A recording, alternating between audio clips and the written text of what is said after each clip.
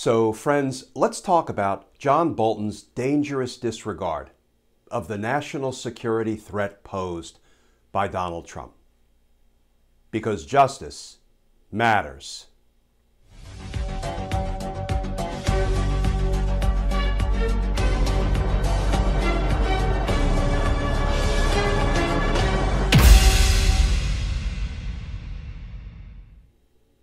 Hey all, Glenn Kirshner here. So remember the reporting from a few days ago in the Washington Post that part of what the FBI was looking for when they executed that judicially authorized search warrant at Mar-a-Lago included classified documents relating to nuclear weapons. Okay, so how in the world did Donald Trump have in his possession classified documents about nuclear weapons systems that he could take with him down to Florida? Well, now we have some insight into how that could have happened.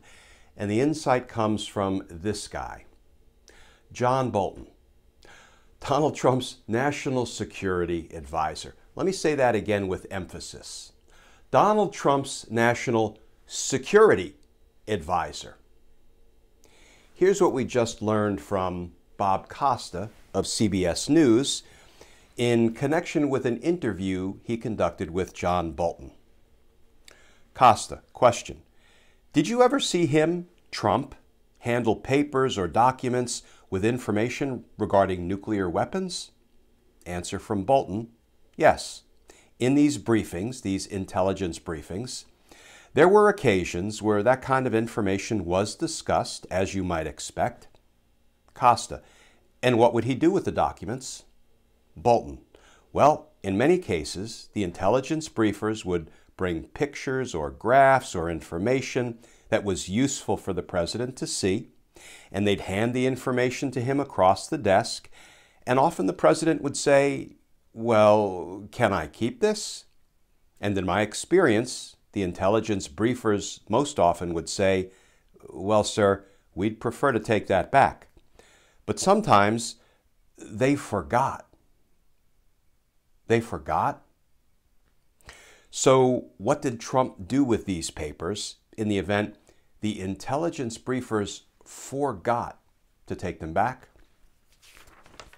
Costa: when you were in the Oval Office, Trump would sometimes ask to keep the documents from intelligence officials. Bolton: that's correct.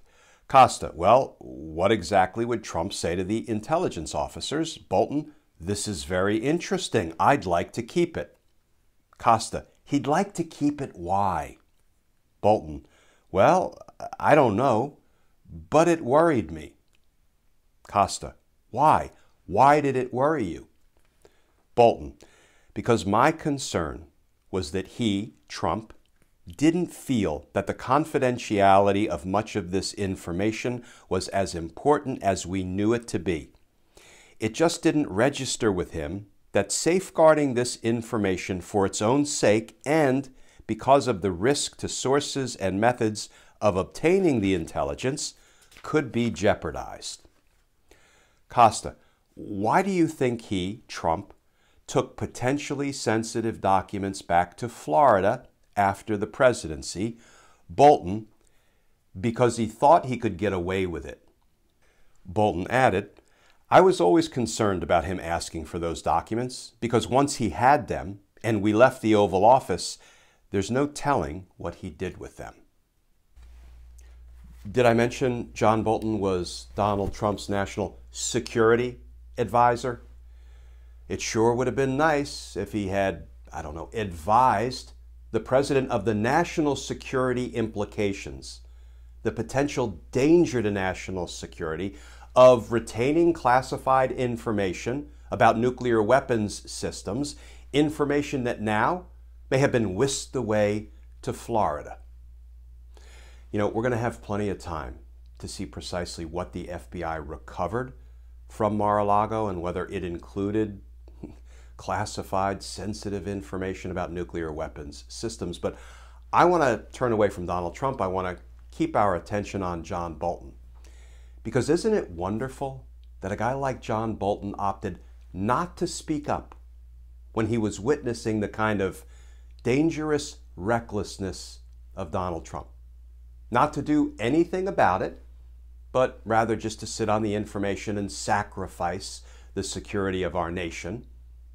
Because, I guess someday John Bolton was going to want to write a book with this information that he concealed from the American people about Trump's misconduct.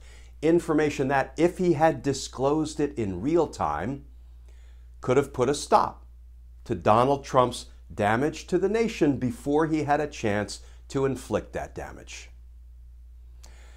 But, of course, the damage is now done. Nice work, John Bolton. I hope Merrick Garland is not only carefully investigating the crimes of Donald Trump, but I hope he's also looking into John Bolton's role in all of this, potential complicity, because justice matters. Friends, as always, please stay safe, please stay tuned, and I look forward to talking with you all again tomorrow.